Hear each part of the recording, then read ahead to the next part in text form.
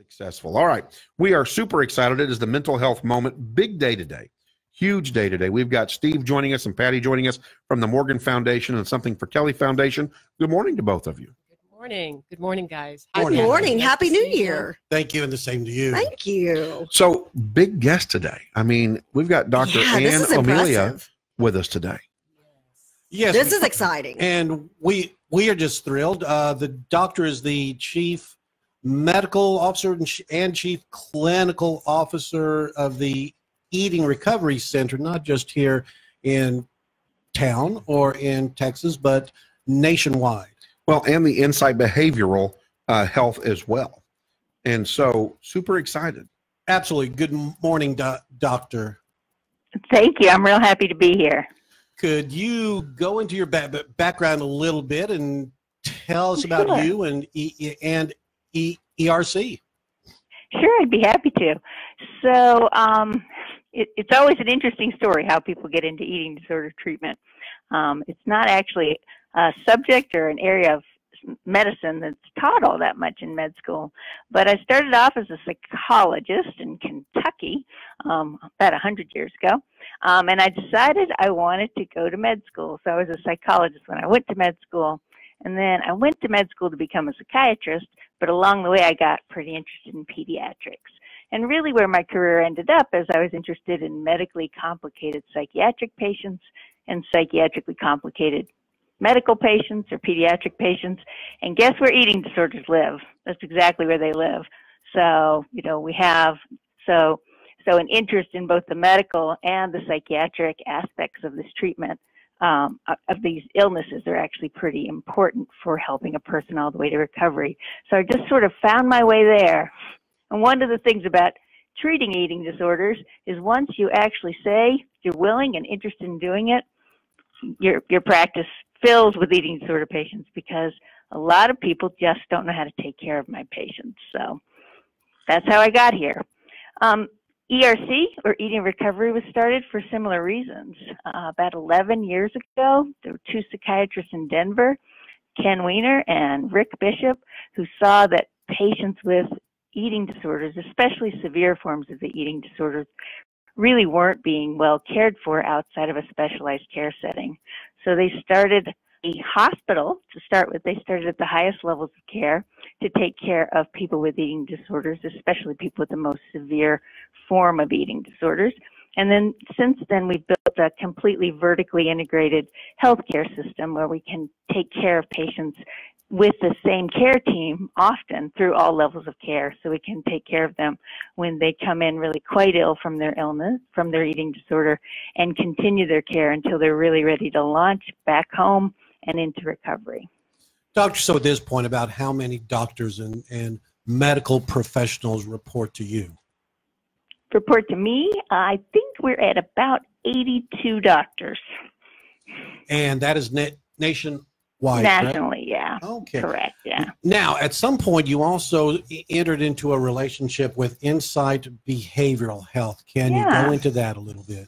Sure. That's an interesting story. So, so Ken Weiner, one of the founders of Eating Recovery Center, had one of his very best friends was a psychologist in Chicago named Susan McClanahan. Now, Susan had built eating disorder specialized care, but she had built it from the lowest levels of care and was building up the levels of care. So she'd started with outpatient care, and then she'd built up to intensive outpatient treatment and then to partial hospitalization treatment. And really when she was ready to build up to 24-hour care setting, that's when she partnered with Eating Recovery Center, and we became fused. Now the Chicago system actually had peeled off into three arms of treatment. There was eating disorder treatment for anorexia and mostly, but in the Chicago system, Susan McClanahan had also built specific treatments separate from other eating disorders for binge eating patients. And people in Chicago were so interested in the care that she was providing, the quality of care she was providing for eating disorders, she was consistently being asked to go ahead and open up that treatment to people without eating disorders with the same model of care. So in Chicago, they were building another arm of treatment through Insight Behavioral Health for mood and anxiety disorders independent of any eating disorder problems. So over time, in the 5.5 years since Insight Behavioral Health and Eating Recovery Center have joined, Eating Recovery Center has actually now, we've started to do more and more mood and anxiety disorder treatment too, because the treatment that we've been providing for eating disorders, which is hugely family-based, really spending a lot of time on educating and involving family and providing the highest quality psychotherapy for people with mood and anxiety disorders, is a product of the expertise we've developed around eating disorders. It works for our mood and anxiety disorder patients too. Doctor, now you have some very big news about the North Texas area and the venture between ERC and Insight. Is that correct? Yeah, we will be opening a brand new, very large hospital in Plano. So we're going to be expanding our specialized 24-hour eating disorder care in order to fill what is really a dire gap in services for eating disorders, especially for children and adolescents, and especially for adults with severe forms of the illness requiring high levels of care. We've actually had inpatient and residential and partial beds and slots available in Plano on the Baylor Hospital campus already, but we have constantly had a waiting list for those beds. In Texas, many people have insurance plans that actually keep them in Texas for all their care, so they're not able to leave the state for care. And there's just been a big shortage of inpatient and residential beds for adults and kids with eating disorders. So we'll be expanding this. We have a 100,000 square foot hospital opening up within the next couple of weeks. Just as soon as we get our license from the state of Texas, we'll be opening those beds. Doctor, we know as well since December 2017, North Texas has lost almost a third of its behavioral health beds because facilities have closed, or they just not financially viable for them to stay open. Is that in part why you felt the need? And you're going to be treating more than just eating disorders at your new place. Can you go into the type of treatments and illnesses that you're going to address there? Absolutely. So you're exactly right. We have been losing beds for mental health concerns in North Texas, and we'll be opening these beds in direct response to that. We will be opening not only eating disorder specialized beds at an inpatient and residential level of care, but we will be opening mood and anxiety beds as well. And this will be for children and adolescents, and also for adults, obviously on separate units. But it is because these beds have been closing, and we want to, and it's really crucial that people have access to residential beds for treating significant major depressive disorder, debilitating anxiety disorders, OCD, and trauma-related illnesses. Doctor, in addition to these other issues that you're talking about, I know that you have discussed the high rate of comorbidity. Will you talk a minute about addiction, alcohol, substance abuse, and how you'll be able to help people that struggle with those subjects as well? Sure. For people who are suffering from depressive disorders or anxiety disorders, and also for our patients with eating disorders, it's about half of our patients also suffer from some significant problems with substance use disorders. So we provide specialized programming along with specialized eating disorder or specialized mood and anxiety treatment for those patients, because so many of our problems, but I think of as sort of a whack-a-mole approach. Just as you start to get, say, an eating disorder well under control, you're not engaging in the eating disorder behaviors, but what will pop up a new, a different difficult coping strategy, substance use disorder, or sometimes other, symptoms of a mood disorder. So you get one problem kind of settled, and up pops a different one. And so you have to treat patients in a setting that can actually manage the new behaviors or the new symptoms or the recurring symptoms as they pop up, just as you get one set of symptoms settled down. That kind of brings us into the next subject about how you can take care of these folks. We discussed the other day about chronic versus acute, and this whack-a-mole approach that you're discussing kind of lends to the issue that this is not necessarily effective or successful if you just treat this in an acute manner. Would you talk a little bit about that? I absolutely agree with you. This is actually the basis of our model of care, where we try to keep a patient with their same care providers through all levels of care, or at least for as many levels of care as possible.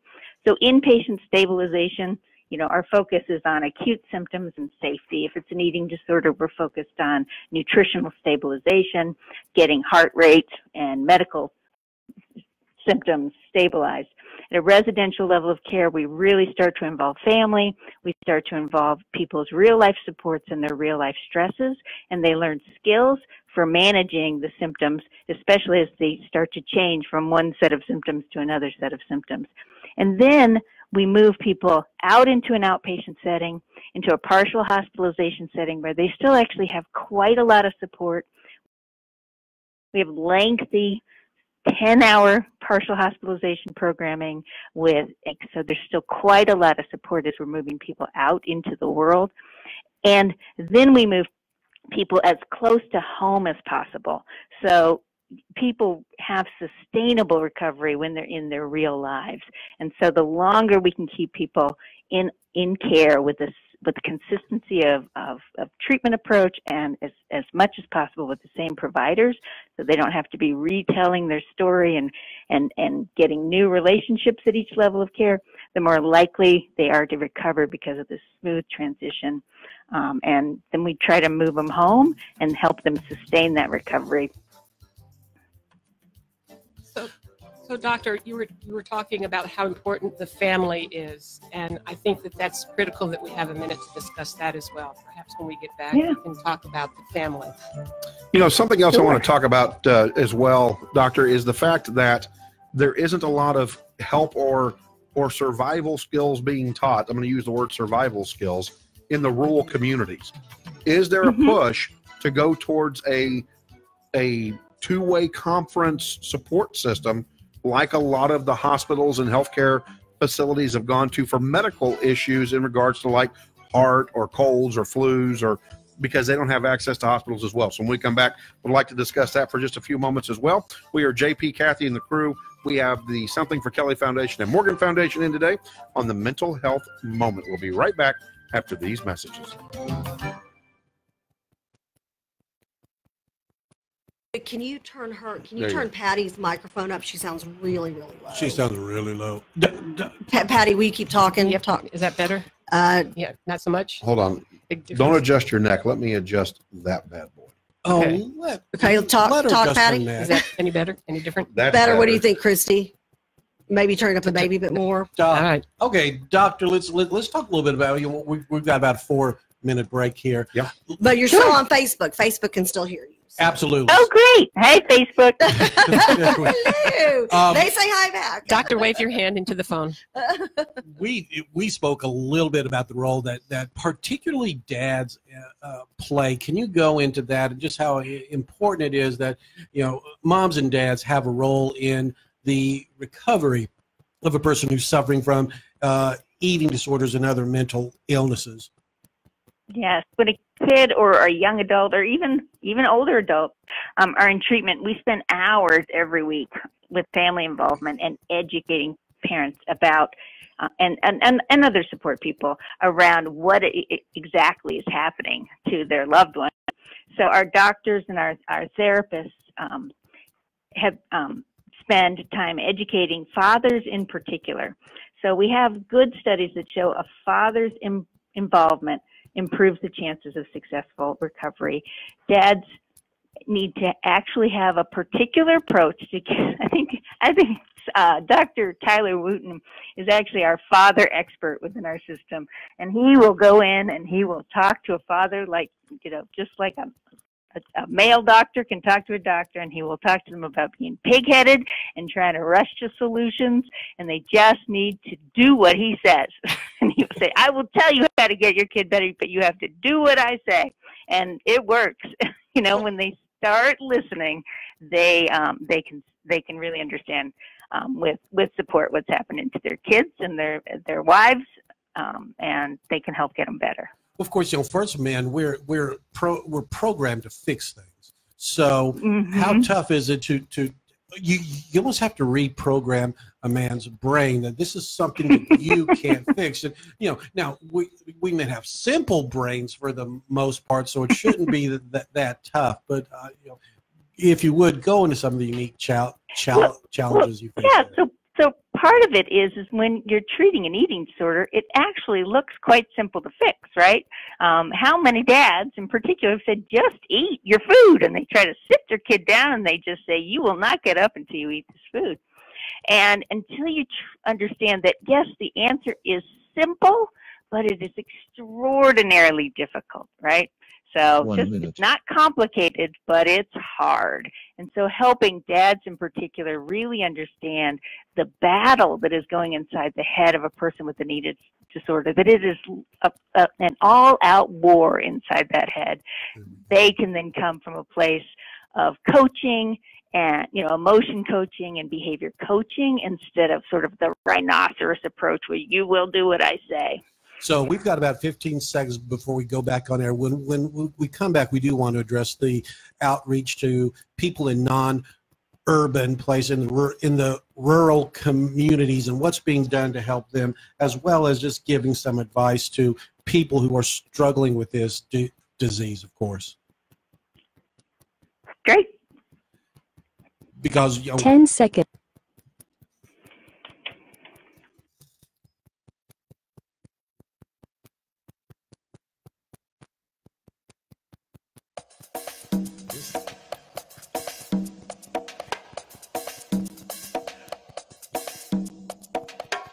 Good morning. Welcome back to 1160 AM KBDT News Talk Sports. It is currently 8:54 here in the Dallas-Fort Worth area. Let's go over to the weather station with Kathy. Well, I don't know how far you have to travel to that weather station. Stop it. The weather station. I'm sitting right next to you in studio. We're at a high of 69 today, low of 62, currently 61. I'm going to give you a fresh one right here on the air. Goodness gracious.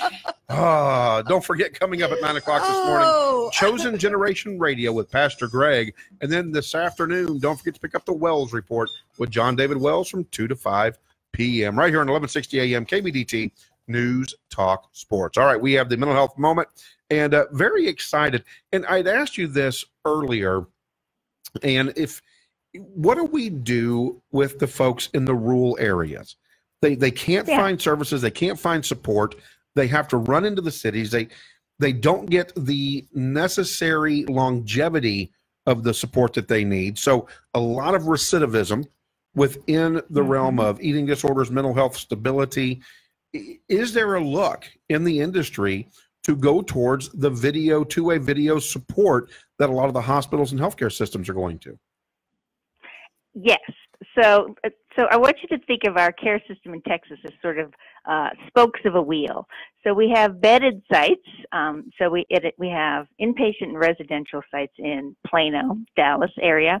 And then we have partial hospitalization and intensive outpatient levels of care available in, let's see, Dallas, Fort Worth, San Antonio, Austin, Houston, the Woodlands.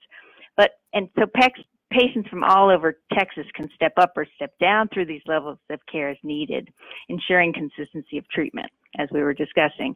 But we do also have a virtual intensive outpatient program. So that's still 9 hours of specialized care in a group setting. So there'd be 6 patients, in their own homes or in another site where they're joining into group sessions via video sessions.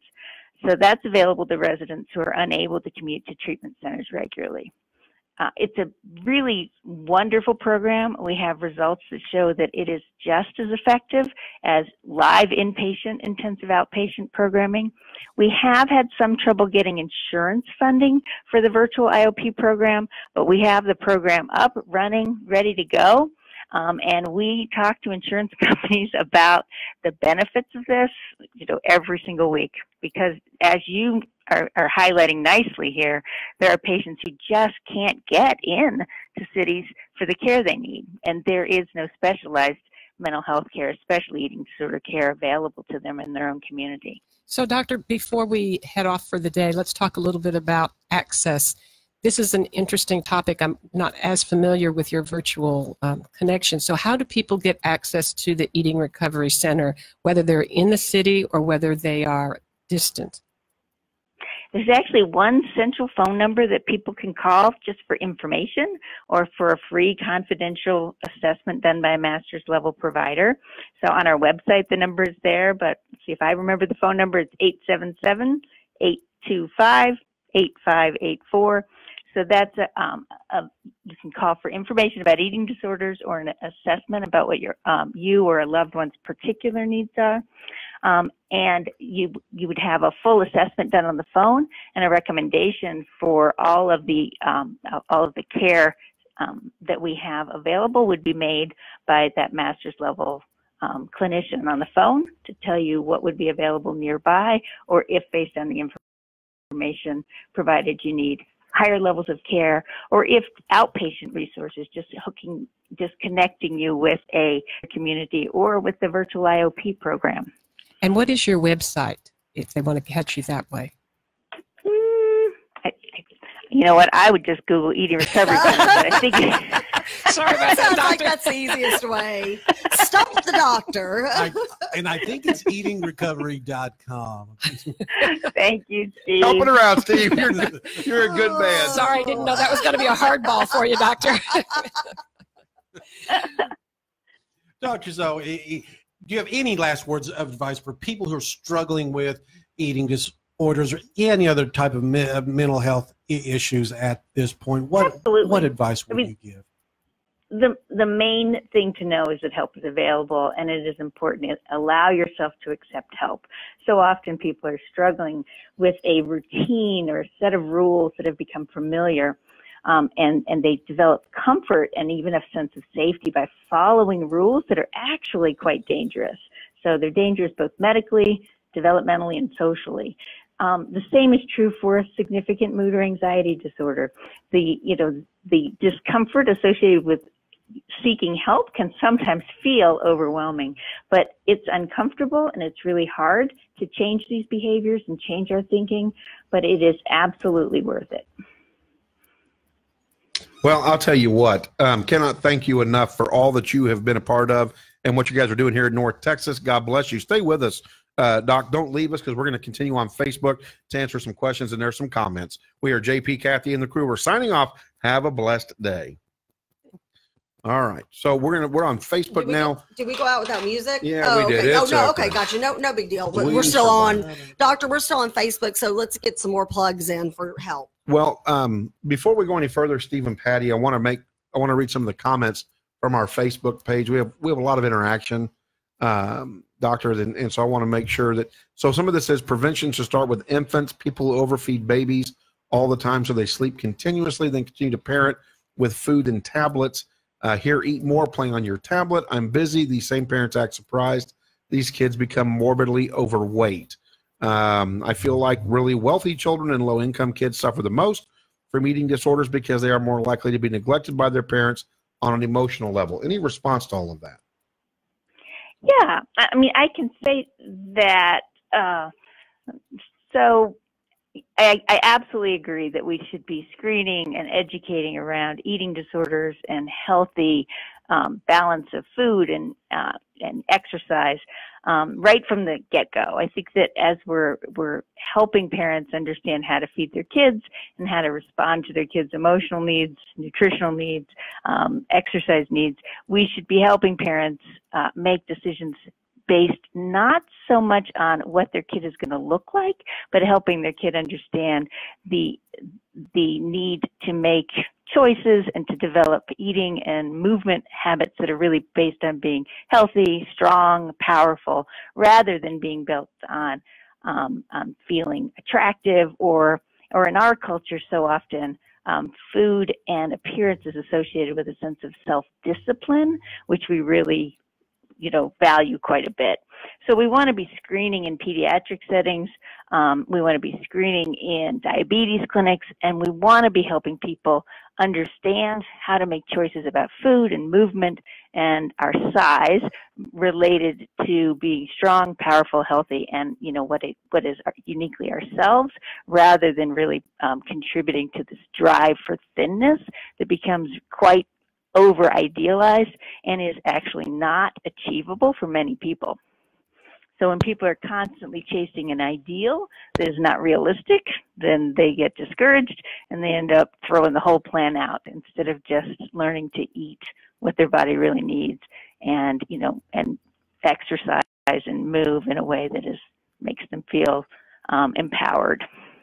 Doctor, in addition to some of the issues that you just discussed about the eating and the nutrition, there's the aspect of emotional eating where we seek comfort foods, and then there's the issue all around the cultural habits of different groups of people where they have celebrations and fastings and very food related. Yes. And what kind of progress is being made in those arenas as you educate and screen? Yeah, I think that we want everyone to actually ask themselves. The world is divided into emotional restrictors and emotional eaters, right? So some people actually find it much harder to eat when they're under stress, and those are the people who would be at risk for a restrictive type eating disorder. They do feel less anxious when they're not eating. And then and then there are other people who are the emotional eaters, where they're not consciously deciding, this is what I'm hungry for, this is what I'd like to eat, but it becomes a coping strategy or a stress-related behavior. So helping people draw attention, first of all, am I an emotional eater or an emotional restrictor? Because both can actually cause problems. And in each case, we actually want to learn alternative strategies for managing our stress and well-being. Doctor, we also, in the past few years, we have come to know so much about the genetic and brain aspects of this disease. Is that something you also try to educate the moms and dads about when they come in for the first time with their kid and they're confused and don't know where to go? Yeah, so we do. We teach about the heritability of eating disorders.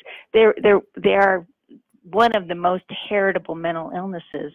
So probably about 75-ish% of the risk of developing anorexia is related to just your genetic makeup. You were born with that risk, and then, there were whatever other influences existed, that gene gets turned on. So just to compare it, we all know that, breast cancer is a highly heritable illness, right, or problem. And I have a strong family history of breast cancer, so I can't walk into my primary care office without her wanting to know, what is my breast cancer screening? What have I done? Am I up to date? But the heritability risk for breast cancer is 27%. So 27% of my risk of developing breast cancer is related to my genetic risk, whereas for anorexia, it's more like 75%. So we should be screening, again, in pediatrics clinics, is there a family history of an eating disorder? And we should be looking out for those kids who are the emotional restrictors, who, just lose those first couple of pounds, because if we can catch these illnesses early, they are so much more treatable. Early intervention for eating disorders and for mood and for anxiety disorders makes all the difference in the world in a still developing brain. Very good. Well, guys, do you have anything else? No, and I really think you hit a home run on answering the question in regards to pediatrics and what parents are doing, and the fact that discipline is not related to weight. It's interesting you said that. When I was working a poll out at Aldridge Elementary School in an area here in town, I had a man, Channel 4 was out doing an interview. I was elected when I was 18 as a senior in high school, and I was running for re-election. I think I was in my third term running for re-election, and Channel 4 was out covering it because they're, you know, kind of catching up on, hey, the 18-year-old phenom now, what's he doing? And he's running for re-election. And they went up and they asked this man, they said, so, sir, you're going to the polls. Will you be voting for Judge Payton today? And he goes, absolutely not. Look how fat he is. Clearly he doesn't work hard enough. Yeah. I mean, on TV, it's like, dude, where'd your teeth go? Wow. And the level of judgment and, you know, the cultural, you know, dismissive nature of people who, you know, are of different sizes is sometimes quite astounding. Well, what the humor on that is that my schedule in one day is what most people's schedule is in 30 days. People can't keep up with me. And I can attest to that. I've got, so it's like right now, I do radio, I do Morgan Foundation, I started a consulting firm, and I take care of my dad all in one day. And and then I do other things as well, which is kind of crazy. And I'm starting to write comedy on top of it with all of what I've experienced. He's the person pushing for 2 more hours in the 24-hour day.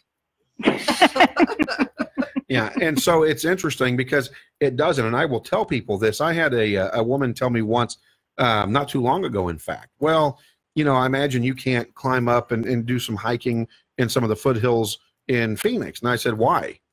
Well, you know, you know, and I'm like, well, you know what? Well, JP makes him say it. I do. I've been around him. you know, your size. And I said, let me tell you something. I said, if I'm not self-aware enough to know that I'm fat, then there's something wrong with me. And if I want something to be different, then I'll change it because I know how to change it. And so evidently I must be okay with who I am and where I'm at, right? And I said, if I want to go hiking, I may not be as fast as you. But it wasn't the tortoise, if I'm not mistaken, that lost the race with the rabbit. Well, and here's the thing. You can drop 200 pounds, and guess what? Your knees are still going to hurt, honey. You ruined those in high school football. And wrestling. Hate to tell you. Those injuries don't go away. Yeah. But I think that it's important that as the messaging gets out there, that size doesn't equal personality. Health. Well, and it doesn't equal health either. Right. Yeah. And you know, that. Yeah, because I killed my bailiff. My bailiff couldn't believe it. He was diabetic, high blood pressure, horrible cholesterol. My sugar, 90. Blood pressure, 127 over 72. Cholesterol, too low because I didn't exercise enough. It's like, John, you got to exercise. Your cholesterol's super low. And so, you know, you got joggers that are in great health go out for a jog at 50 years old and they die of a heart attack. Yeah, it happens. Yeah. So there's not a perfect correlation at all between size and health, and there certainly isn't between size and happiness. Right? Amen. So lose 200 pounds, it does not mean you're going to be happier. And you know, there's not. I mean, there may be some health outcomes that change to some degree, but it's not guaranteed. And there are perfectly healthy people walking around with a BMI over 30. Absolutely. Well, and my father did a comedy skit. When my mom passed away, he dived into comedy and took comedy classes and wrote comedy, and he had T-shirts made. And his comedy skit is titled, are you ready for this? Fat people make better lovers. That's hilarious. And the crowd didn't stop laughing the entire 15-minute set. I mean, it was hilarious.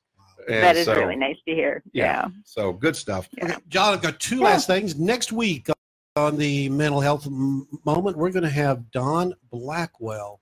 Don has put together this Legacy of Hope Summit that takes place in town next weekend. Over 20 of the most preeminent eating disorder and mental health professionals are coming in town to sit down and brainstorm about ways we can bring the community and industry together. And finally, this upcoming Thursday, ERC does have its open house at its new facility. So, Doctor, we will see you there. Martinis will be on you and Dr. Wu and then Stephanie afterwards. Does JP, Kathy, and the crew get to come? Come along. It's a party. I love it. To see their 100,000 square You foot had facility. me at Martinis. Doctor, thank you so much for your time and input. We are going to try to get this up. I'm going to try to get my son to have this cut and split and this segment to you by today, so you can use it however you want, of course, Well, market. thank you for the invitation. I enjoyed it. You bet. Thank you Thank so you. much, Doctor. Thanks, Doc. See you on Thursday. Take care. Bye. Bye-bye. That was good stuff. She had a lot of information. Yeah, we could do several shows with her. She had, I had so many questions, but I know y'all needed to get through your list. But I had all these follow-up questions. We could totally do another show with her. All right, Facebook. Have a beautiful, Oh, yeah, wonderful, have a amazing blessed day. Yeah. And we're going to the weather station with Kathy. I was like, the weather station. I'm right next to you. Here I am. I'm not in a weather station. The weather station is to my right. The traffic department is to your left. So people who aren't people who are on Facebook we're trying to make it like we're in some big old studio. Like we have people running in going, "Hey, and the weather is." Hey, embrace it. Hey, the traffic is. Embrace. One last thing. Speaking of walls, somebody when we were in Cabo bought a T-shirt down there. It wasn't me, but this T-shirt says. Is it appropriate for Facebook? It is. Okay. it's fun. It says, "Keep calm. You're on the fun side of Trump's wall." Oh, That's funny. Oh no! It is just hilarious. Oh, you That's should have posted funny. that on Facebook. Oh. All right. Well, guys, we got to see humpback whales there. I saw those Dolphins. Just Oh, born. Oh my gosh. Unbelievable. that little video of those baby turtles. Oh. Oh my God! Yeah, just amazing. Mm. Just amazing. Baby turtles. Well, guys, as always, we don't take